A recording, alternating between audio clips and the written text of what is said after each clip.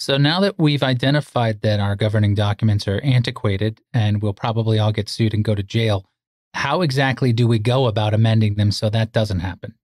Well, I don't know if we're going to jail, but we definitely might get sued. So, in order to proceed with amending the CC&Rs and bylaws, a secret ballot vote of the members is required. And so, many associations have experience with this dual envelope procedure, which requires the engagement of an inspector of election. It's the same procedures that are used for an election of directors at the annual meetings. And so we have to go through that same process for the amendment to the governing documents. And in addition, so you've got your secret ballot, your voting instructions, dual envelope.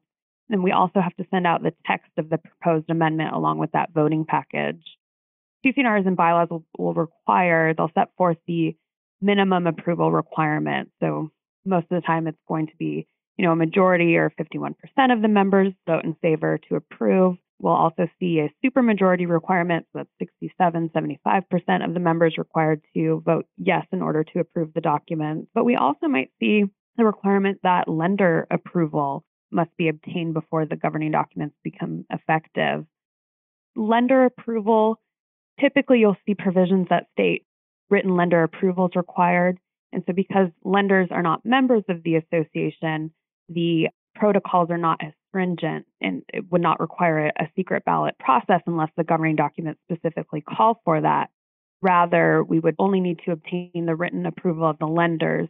And there's case law that suggests that the failure of a lender to respond timely if the request is sent by certified mail would be deemed approval. So the failure of the lender to respond within a stated time frame is deemed approval. So it's not necessarily a bar to obtaining a successful vote on the document, but it is another hoop that the association would need to jump through in order to finalize the document. And that certainly seems like something you'd want to take out of the restated documents, right?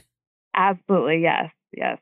So in the event lender approval is required, one provision I like to include is in order to prevent lenders from voting against the proposal would be to require the approval of eligible lenders.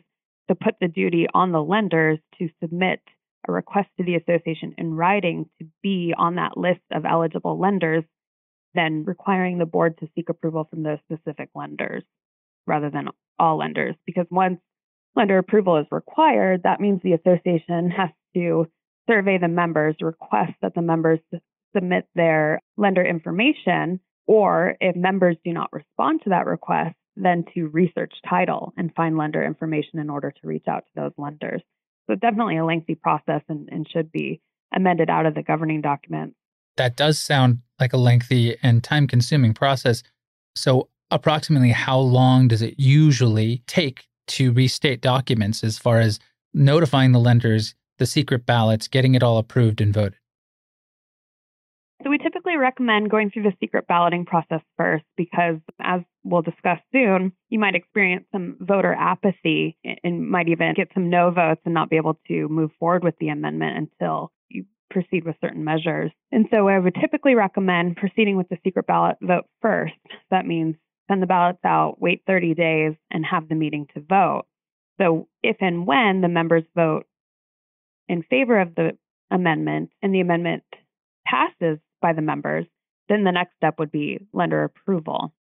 So sending out that written notice to lenders, waiting 30 days. If lenders fail to respond or otherwise vote in favor, then you can proceed with finalizing the documents with notarized signatures and then sending to the county recorder's office for recordation. And then once they're recorded, they're then sent out and distributed to the membership, and that's when they become effective. So it's not until you actually record the documents after receiving all the approvals and then send them out to the membership is when they're effective. And that's for CC&Rs. Like I stated before, bylaws do not need to be recorded, but they do need to be sent out to the members after approval.